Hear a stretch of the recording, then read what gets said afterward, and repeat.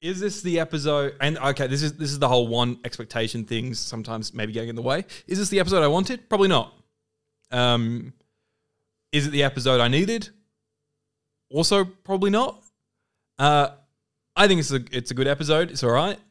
I just think it got a bit lost. I think it got a little lost. I think obviously the Beatles come in at the end and sort of save the day pressing those notes, right? Mm-hmm. But it's like they literally had to use audio cues from the one dialogue scene they had with them just to remind the audience of where. A lot goes on, I think. Yeah, it's hard because I was watching it and I was like, why isn't this quite clicking for me? Like about halfway through, I was like, I'm just not that into it as much as I want to be. They talk about Susan, which fucking, you're telling me that's not coming back? They spent like 2 minutes talking about Susan. Yeah, that was really cool. Which was cool. And those moments where they slowed down, those moments where they went to future Earth or present day Earth where it was destroyed and stuff. That stuff was awesome. But between that, I just felt like there was times where it didn't find momentum. Once again, we have the Sonic doing a random thing that it can do. What was that? I don't know. And that's the thing. They didn't even explain it. It was just, it just silenced everything. And then all of a sudden Russell writes in a line where it's like, oh, but we can only use tricks on these monsters that is once. Fun. It's like, no, just once. It's like, okay. Right. It's like that was a cheap way out. So now you're writing that we can't do it again. Jinkx was great. Absolutely. She was great. We got a lot of her towards the end.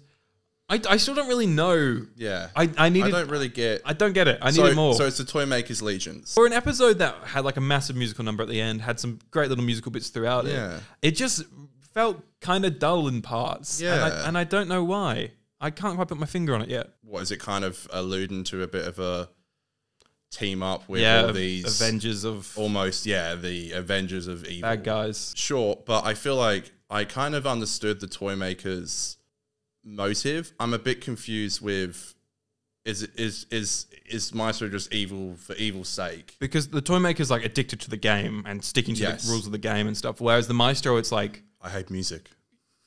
It's like what music. Yeah, and even like the doctor pulled up something about like what are the rules or something, and I was like, I don't know what the rules are. I don't either.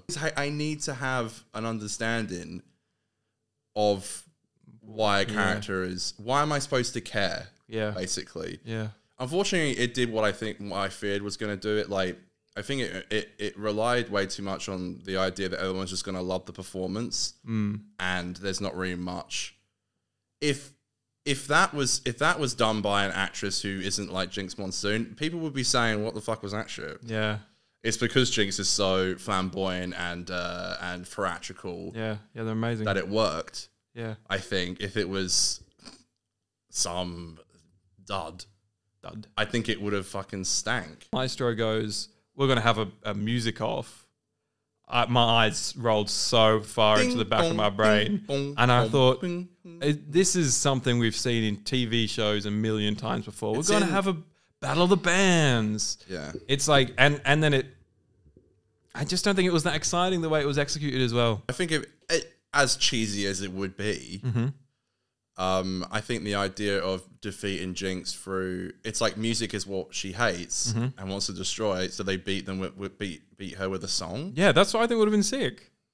But that didn't happen. No, it was just, I mean, they did with like notes and melodies and stuff. What, the Beatles finishing the lost chord? But yeah, that's the thing. I was like, what is this lost chord? Who was that little shit? The little kid?